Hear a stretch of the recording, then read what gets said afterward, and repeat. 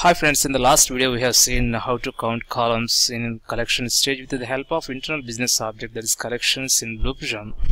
So in this video we are going to see how to remove all rows in collection stage with the help of internal business object, that is collections in BluePrism RPA. Add one action stage.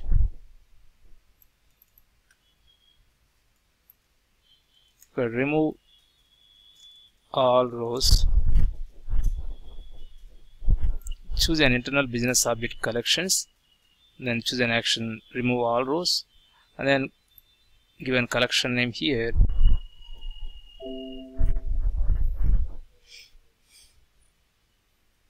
Sample data.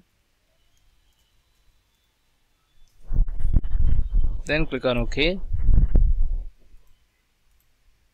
So link it. So reset it, then run up to this stage.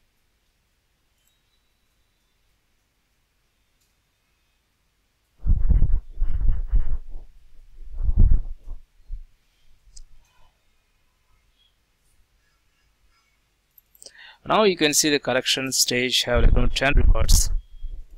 Once it execute, okay, let me run up to this stage.